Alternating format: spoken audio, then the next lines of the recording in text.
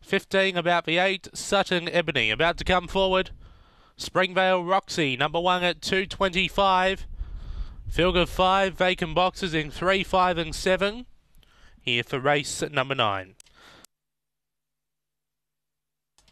So they're coming forward now. Springvale Roxy for Mick Giniotis, $1.95 now, just before jump from box 1. Light on, set to run, race number 9 out of Gawler. Away, Springvale Roxy began well on the inside. There is speed from Sister Roberta, who moves up on the outside, but Springvale Roxy will maintain the front and get clear by a length over Sutton Prince. A length away then Sister Roberta, who just dropped back, railing through Webleg Flame, lasting a 5 Sutton Ebony. It's Springvale Roxy on top, doing the chasing. Sutton Prince a length away, a length and a half. Sister Roberta railing through Webleg Flame, Sutton Ebony out the back. It's still Springvale Roxy kicking clear, and Springvale Roxy beats home Sister Roberta. Third Sutton Prince. Then we go back to Webleg Flame and Sutton Ebony. Time 30 and 62.